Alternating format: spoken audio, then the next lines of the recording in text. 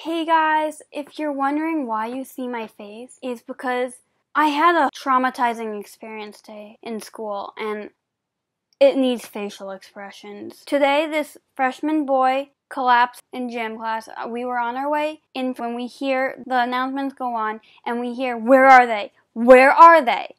And then they go silent. Then 5-6 seconds later, we hear, very panicky, "This is a shelter in place. Medical team, please go to the upper gym. Stay in your classrooms."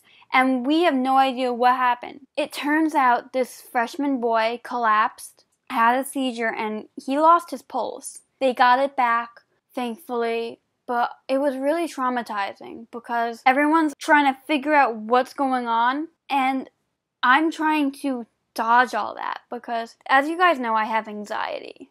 And I'll tell you why the anxiety comes into play with this. In 4th grade, I was diagnosed with a condition called Vasovagal Syncope, or cardiogenic syncope, or also known as vasodepressor syncope. And the medical definition of vasovagal syncope is a usually transitory condition that is marked specifically by fainting associated with a hypotension, peripheral vasodilation, bradycardia resulting from increased stimulation of the vagus nerve. It's not fun because I'm trying to dodge all the medical stuff. Those are my triggers. Anything medical, so anything like visual or verbal will trigger me. And the reason I talked about the anxiety is because vasovagal syncope is usually triggered by an anxiety attack. And the vagus nerve, it's usually described as an emotional seizure because your body shuts down like you're having a seizure, but your body doesn't shake. A lot of people think it's so cool to pass out sometimes because you have people paying attention to you, but when you're having an episode, it's not fun.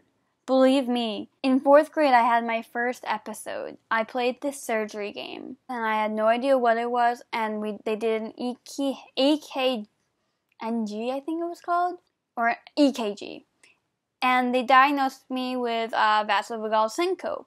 It kind of didn't go away, but I didn't get triggered. And then in 8th grade, I had 2 episodes. Now I know my triggers. It's right behind my nose, and I get a stomach ache first, like I'm about to puke, and I get like this tingle feeling behind my nose. Plus pale skin and the rest of sweating. You sweat constantly when you're about to pass out. Last year I had one instant where I almost passed out. I got to the nurse in time and laid down, and it just went away. But this year was the most scary episode I've ever had. I've added a new trigger to my list of triggers. It's now needles also.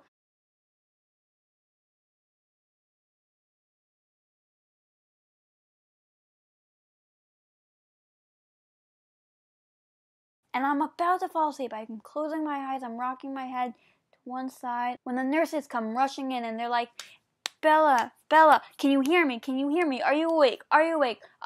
How's Girl Scouts doing? How's the cookie sale? They're trying to keep me awake. We're gonna find your blood pressure. We're gonna find your pulse. They couldn't find my pulse. My pulse was really, really weak. They couldn't find my blood pressure.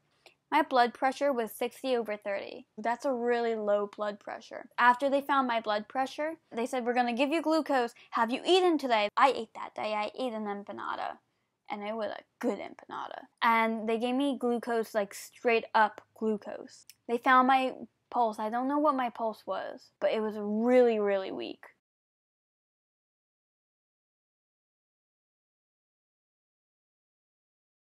This is 6 days after my birthday too. So I had just turned 16.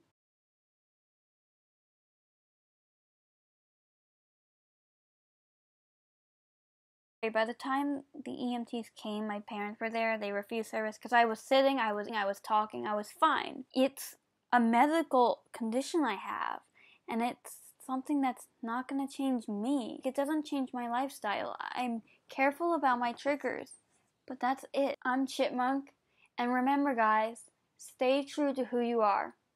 Bye.